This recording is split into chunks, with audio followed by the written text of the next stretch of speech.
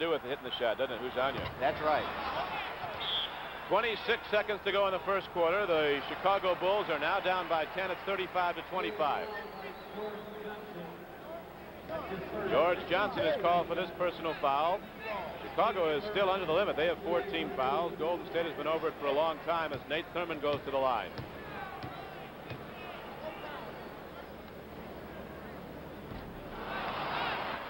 Big Nate with a lot of style, but not quite enough on it. You know, he has a very unusual shooting style. When he gets up the top, he kind of hesitates and shoots the basketball. That's completely against most good shooting for him.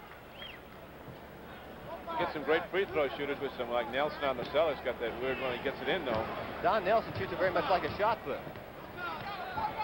It's all right if it works. That's right.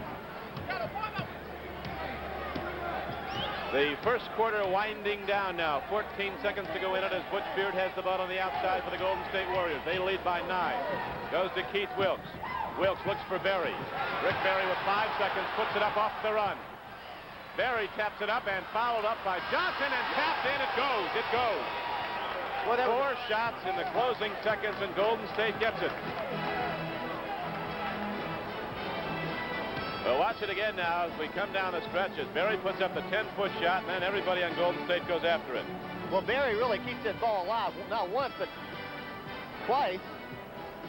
And he hits it back up, and George Johnson gets it in the basket for him. Just before the buzzer sounded.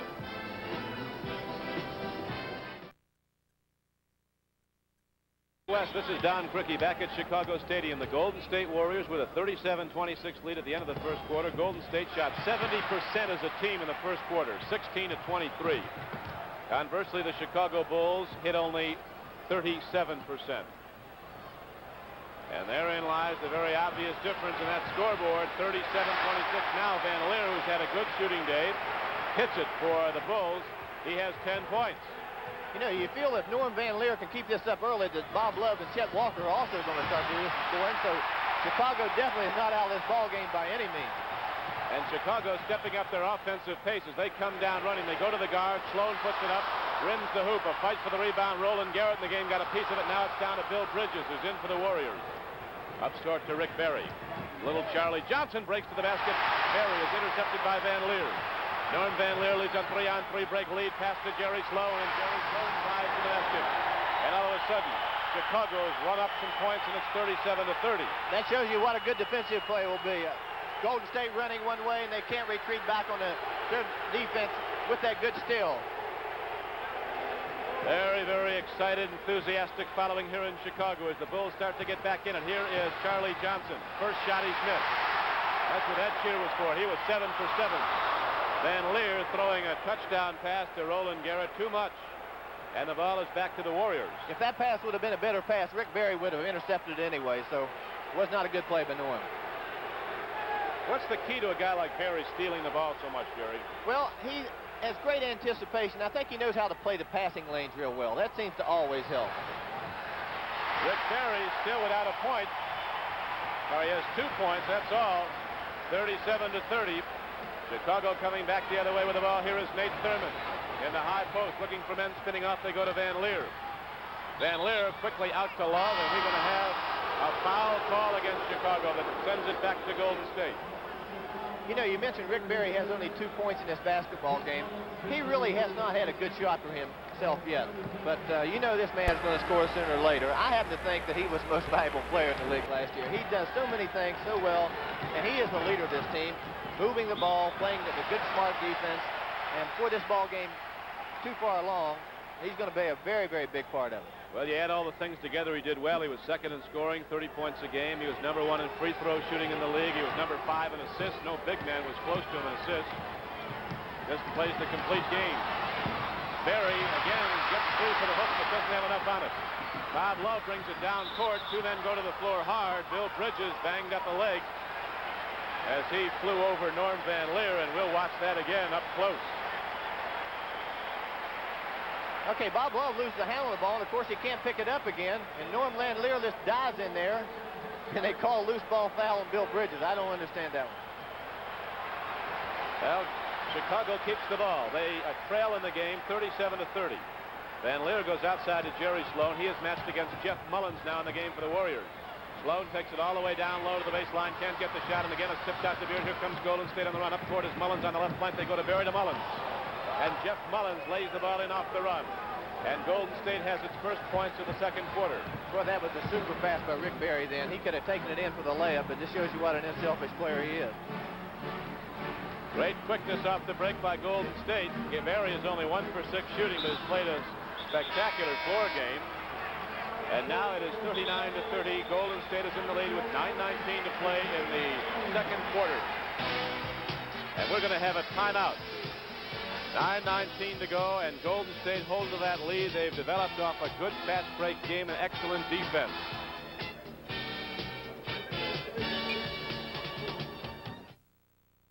That features some of the outstanding men and women competitors in professional bowling. You'll see both events next Sunday on the CBS Sports Spectacular. We have 9:16 to play in the first half here at Chicago. Jeff Mullins picks up a loose ball for Golden State. Lead pass up court to Bill Bridges, a longtime veteran. And he walked before he went to the basket. Bill Bridges is playing in his 106th NBA playoff game. He's been around a while. That's right. Bill Bridges formerly played for the Lakers. The Lakers put him on waivers, and Golden State felt they needed a smart old veteran. They picked up Bill Bridges. He's done a good job for them. Well, Bob Love says playing against him when he's defending is like being in a street fight. He just don't let up on you. Bill is a good defensive player. Roland Garrett looks for the outside shot. Barry shuts it off. They go to Thurmond, looks for the guard cutting. Bobby Wilson in the game, puts it up for Chicago. The rebound is slapped in the side court, and it goes back the other way to Golden State. Dick Motta, the Chicago coach, with unusually good deportment here today. Hasn't been off the bench yet, I don't think. Charlie Johnson, that lightning quick guard who's been 7 of 8 from the field so far. Hit all 7 shots he took, all from the outside in the first quarter. Back in the game and with the ball. Looking to go to the basket. He feeds off to Jeff Mullen up against Bobby Wilson. Mullen penetrates, gets it out to Barry. Quick pass to Bill Bridges. To Barry, a 25-foot shot. And Rick Barry, who was 1 for 6, now 2 for 7 from way outside. If he catches on, he can run off a string at 10. Here's a very interesting statistic. Chicago has scored only 2 points off their fast break. Golden State has scored 12, and that's basically the difference in the ball game. They have an 11-point lead, and it always can run. Golden State is definitely doing what Al Addles wanted them to do. They're keeping up that fast pace when they have the ball. They're getting down quickly, not letting that Chicago defense entrench. Well, I think you can see that Golden State's played great defense themselves, and Chicago hasn't got very much at all from the forward so far. They've done most of the scoring from the backcourt. Bridges gets the defensive rebound, goes up court to Charlie Johnson. He'll set it up at that Chicago defense's back. Change of direction on the dribble, and Johnson puts it up. Now he's gone off a little bit as he veered off. And Bobby Wilson brings the ball back down court on the run for Chicago. A rookie who has played some great basketball for the Bulls. Very explosive player. He ignites this team coming off the bench. Score a lot of points fast. Thurmond looks to go to the basket. Goes outside to Roland Garrett, who hits the shot. Rick Barry was trying to double team that time, and he got caught in the middle of helping out. So consequently, Garrett had a very easy shot. Barry tried to trigger. That was an intended lead pass. He thought Johnson was in the air. A Chicago player tipped the ball before it went out of bounds, so Golden State will maintain possession. Leading 41-32 with 7:26 to go in the first half. At the end of the first quarter, the Warriors led by 9, 37-26, still up by 9, 41-32. Mullins looks to move on Wilson. Does. Wilson got a hand on the ball, but we have a foul call. Jeff Mullins is a very, very smart basketball player. Al Addles has brought him off the bench this year, and Jeff has responded with a real good season. He started most of his career in the NBA. Had some real big scoring years for Golden State.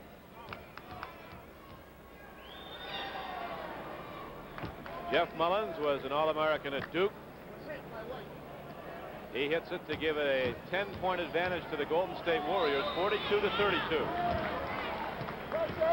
Now Bob Love inbounds the ball as Golden State puts on a press.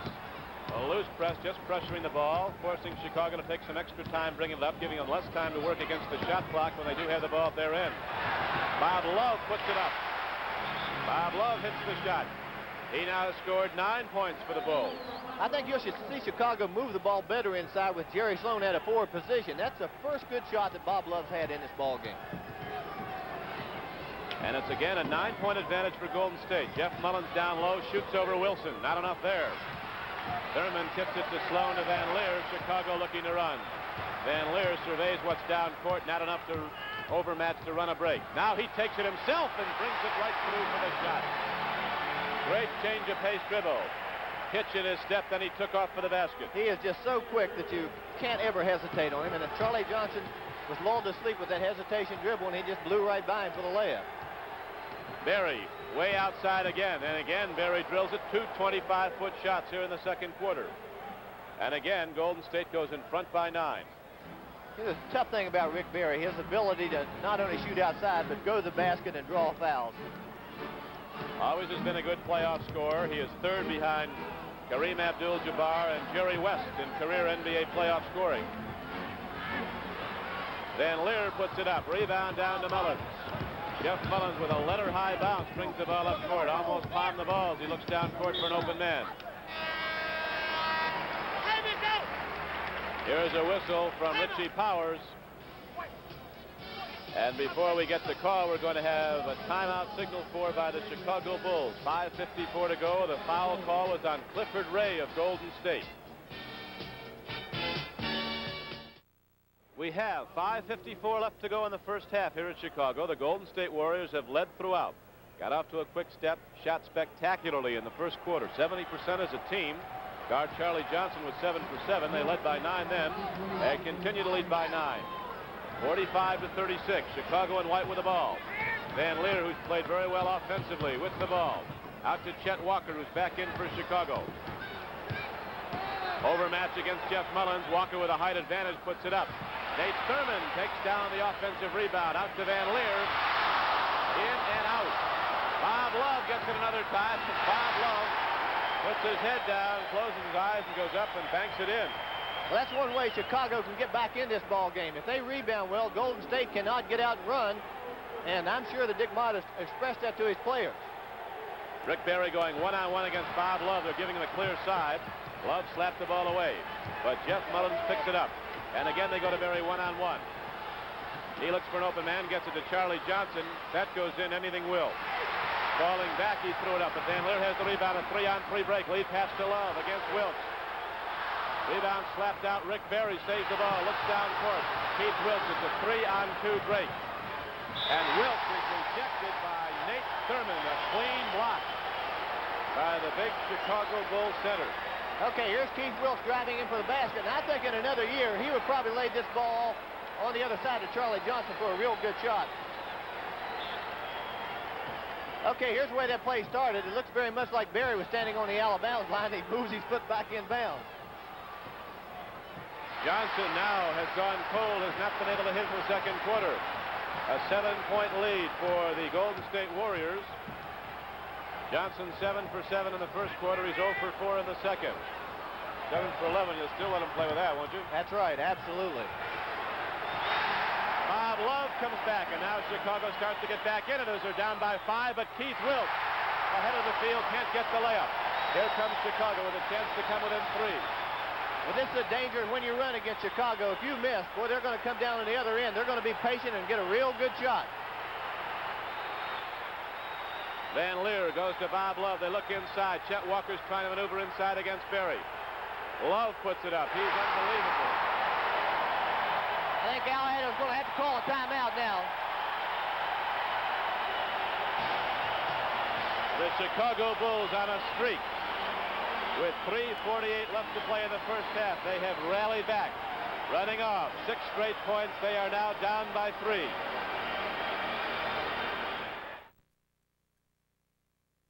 It is 45-42. Golden State in the lead. Their lead cut to 3. They've led by 9 much of the game. And there is the Vice President of Sports for CBS, Bob Wessler, along with young Bob Wessler. At courtside here at Chicago. They're enjoying this ball game, being from Chicago, I would imagine. You know, Golden State has made a substitution that designed, I think, to solely stop Bob Love. He scored 8 points in this quarter, and they brought Bill Bridges in, who's a defensive player, to try to get him off that hot hand. Good quickness in the Golden State offense, but again, they can't hit the shot. Now Chicago comes back. They'll have a chance at coming within 1. Van Lier penetrates, gets it out to Chet Walker. And Jerry Walker, as he's done 1,000 times before, gets the shot and pops it. He has 9, and Chicago is back to within 1. They've trailed by as many as 11 points, but now they've rallied back.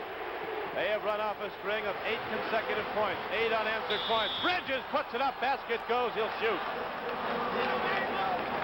Well, you knew that Golden State was going to go to Rick Barry, and they come down, they run this play. What's this great pass? That's a sensational pass, and of course, Bill Bridges, pretty good body control inside, and scores a basket. Bill Bridges goes to the free throw line, so he gets a big one for Golden State. They've not had anything for a while, and they're up by 4, 48-44. You know, they talk about guards' ability to pass the basketball in the NBA, but I really think that Rick Barry's the best passer in the league. Well, he was 5th in assists, but the other 4 guys in front of him were all guards who handle the ball a lot more. Here is the whistle, and the ball comes back over to Golden State. Foul call on Jerry Sloan.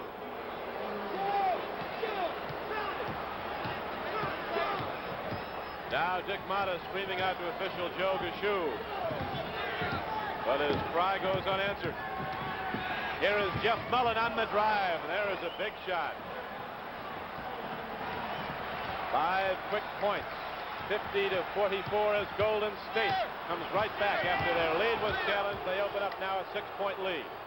5 straight points for Golden State. The 3-pointer by Bridges and that fine driving shot by Jeff Mullen. 2:25 to play in the first quarter. Here's Jerry Sloan spinning off Mullen. Nate Thurmond tips it. Rick Barry fights for it. Chet Walker gets it. He dives at it. Charlie Johnson has it. Well, Charlie Johnson figured there was no foul on Chet Walker. Maybe there won't be any on me if I jump on it. Now, that's a loose ball foul, and it's called on Charlie Johnson. There's a big scramble on the floor, and Chet Walker recovers, and Charlie Johnson just dives up, looks like a tackle. Monkey on my back. Now, it's decorum beginning to loosen up. Dick Motta's on his feet. It's impossible for Dick Motta to sit there for the whole ball game, I think. A loose ball foul was the signal against Charlie Johnson of the Chicago Bulls, or of the Golden State Warriors. He now has 2 personal fouls. 3 team fouls in both clubs here in the second quarter, both under the limit. It is 50-44 Warriors. Matt Gukas in the game. Looks to Van Lier, driving on Johnson. A pick by Love. They get it over to Gukas, and Matt Gukas hits his first shot.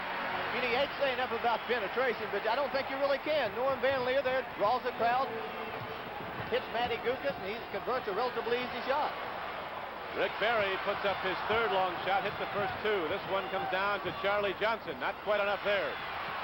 Rebound is slapped down, and Van Lier comes up with it. A 2-on-3 break lead. Pass to Gukas.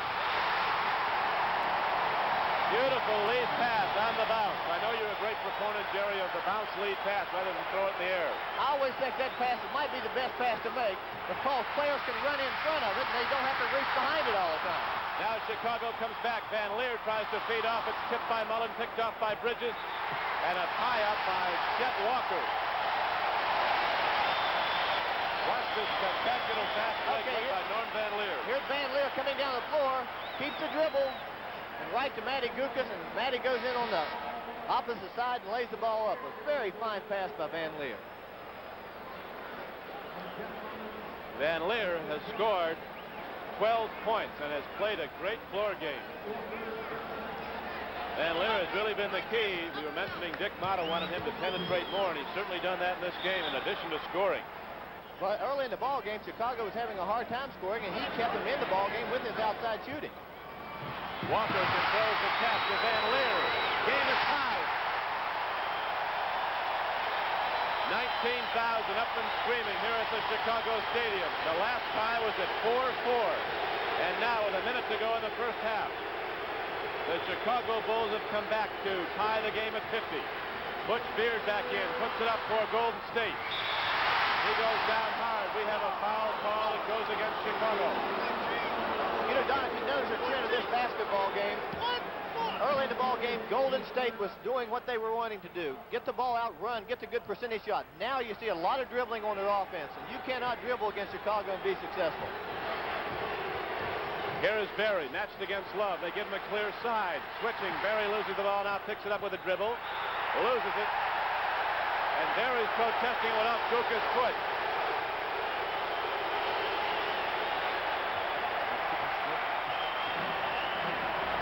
So it goes back to Chicago, and with 35 seconds to go in the first half, the Bulls can take the lead. And here is Richie Powers with a whistle. It's going to go back to Golden State. Nate Thurmond was pushing. Nate Thurmond was pushing off. That's just his first personal foul.